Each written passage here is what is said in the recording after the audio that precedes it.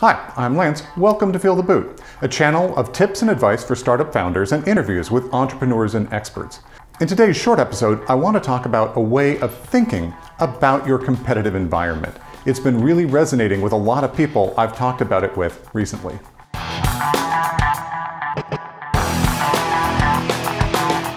I end up talking with a lot of founders about their competitive environment.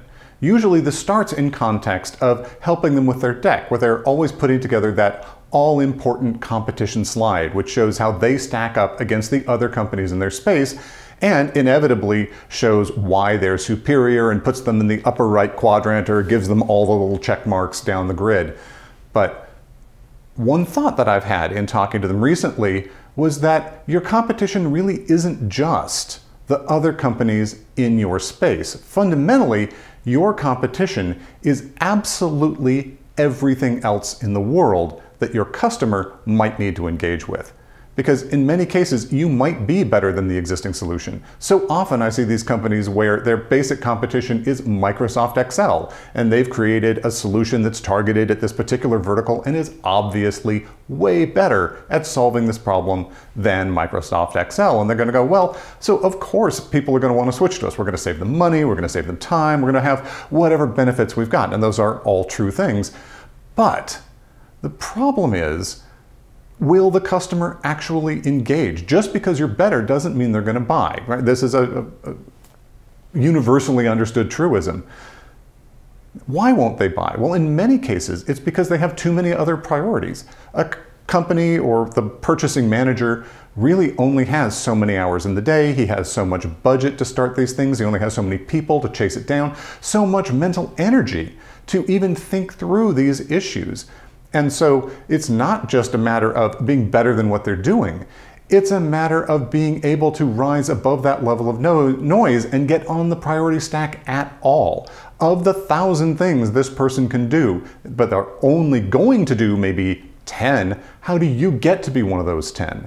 And so any other thing they could spend time, attention, money on is a competitor for you. So when you're looking at how much do people want your product, it's not enough to say it is going to save them money or produce some sort of outcome, but you need to show, and in your deck need to prove to your investor that you know that this is a big enough problem for your customers that they will put it at the top of their priority stack. So really, this is all about understanding how badly your customers need it. And it's why people talk about it having to be so much better than the alternatives and being such an extraordinary need to make a company be successful. It's not because what you're doing isn't better, but if it's not better enough, it will lose not to your direct competition, but to the fog of war that's going on all the time and all the other things people need to do.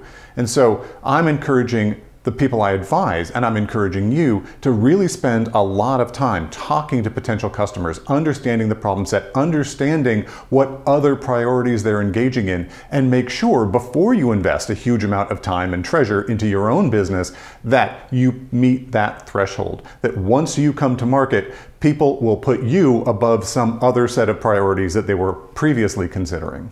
Thanks for watching this short episode. I hope you found it useful and interesting, and if so, do the usual like, subscribe, and ring the bell. I'd also appreciate it if you'd leave me feedback letting me know what you think about these shorter, more casual episodes. I also encourage you to come join us in the conversation over at the Feel the Boot Founders Alliance on Facebook. There's a link down in the description. Until next time, ciao.